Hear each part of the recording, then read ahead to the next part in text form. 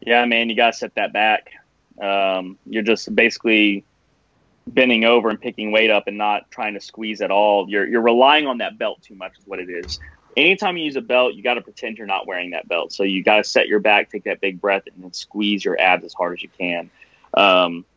But whenever you get to heavier weight, man, this is going to start wearing on your back pretty hard, and or you might not be able to budge it off the floor because your back isn't set. So you got to start setting your back. You could probably drop your hips a little bit. You're a real tall guy, so your hips are going to be pretty high during this lift. You can probably drop them just a little bit, and with your hips high, you push your belly down, squeeze your chest up, get your back in full extension, and hold that as you pull. This weight doesn't seem too challenging for you. If it was, you probably wouldn't be able to lift it with a back that looks like that. So I wouldn't deload too much, maybe a little bit, until you can figure out that back. Yeah. I'm not sure you know how to set your back into extension, honestly. Yeah. That may just be a binary off for you. So figure that out before you start just trying to fool around with your deadlift. So it's very possible, even if it's the empty bar, you won't be able to push your back into the correct amount of extension. So what we're aiming for is to rotate your pelvis anteriorly, so to pull your lumbar muscles up, kind of pick your butt up, pick your chest up with it.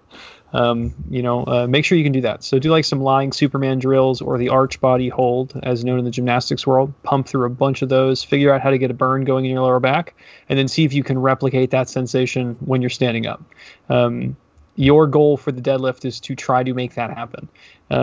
If you feel like you can't make it happen on the floor and you aren't near a coach, make it happen on a rack pull and then work that way down. Yeah. So if it's a temporary solution as a means to an end, to figure out how to deadlift from the floor, it's totally fine. But if you don't have immediate access to coaching, I think that's something that I would definitely look into. Check if you can set your lower back into extension. See if you can do it on the floor with any amount of weight. If you feel like you can't, if you're sending it for verification on the Reddit, Facebook, Starting Strength, the forum itself here, and it's still not working, move it up until you can, and then move it back down to the floor. Yeah. I do coach some kids, and they tend to have a hard time figuring out how to set their low back, and rack pulls are a godsend as far as doing that. If you do have to go to the rack pull route, I don't want to get too deep into it, but set the pins right below your knee and learn how to set your back and extension there. And then every workout, just move the pin down a little bit more, just one pin at a time until you're getting close to the floor, and then try to pull from there. But like Alex said, your goal is to pull from the floor. So try and get your back to set from the floor first before you decide to go to rack pulls. Yeah. Be honest with yourself about it too. It's like if you think it's there, but you're like, I don't know, I just don't want to have to set up rack pulls. Be honest with yourself about it. Because the thing is, training's a long game, so you should be deadlifting 10, 20 years from now. So figure out how to do it once so you don't have to do it again later.